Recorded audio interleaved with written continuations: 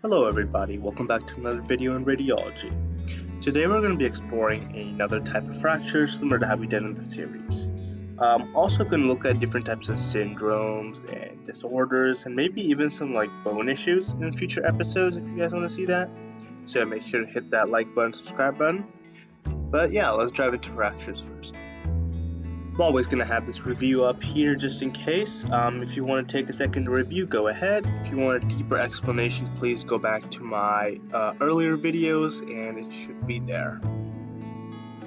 Now, I don't want to give away the type of fracture yet.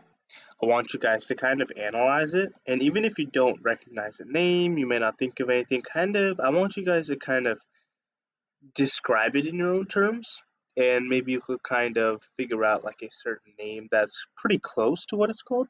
So yeah, I'll just give you guys 5 seconds. If you need some more time, go ahead and pause.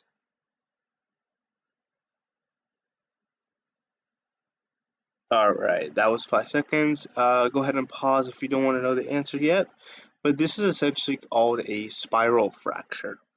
So these types of fractures, which I'll show you on the next slide, it works when different sides of the bone or the muscle kind of get pulled because of tension and all that. And essentially what happens is, and it's very common in workout, in sports, in just day-to-day activities, in falling, car accidents. This very frequently happens. And it's because there's two different forces pulling the bone, essentially from two different directions.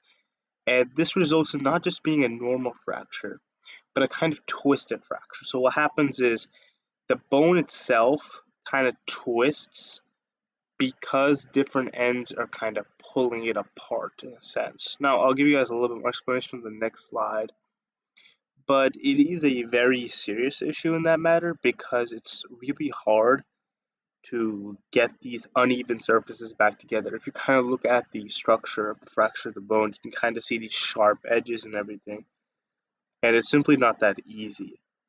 Now, it might look like one of the commuted fractures, but please remember that commuted happens when there is a large number of small bones and they kind of break apart. So this is the spiral fracture I was talking about. So it's two different tension and torsion forces that kind of pull on this bone and the surrounding muscle. And it kind of depends. You could overstep your ankle in a basketball game, cause you your calves or your tibia. Tibia is a very common bone that kind of deals with this. And essentially these different forces kind of pulled apart and they fracture the bone. But what happens is the bone kind of twists in that process because of the extensive torsion and the pressure and the stress applied on the body and the bones.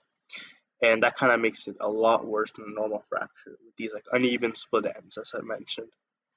So yeah, it is pretty serious. It obviously is going to require surgery, possibly even specialized surgery. But yeah, that's pretty much it. Hope you guys enjoyed, and I'll see you on the next one. Bye-bye.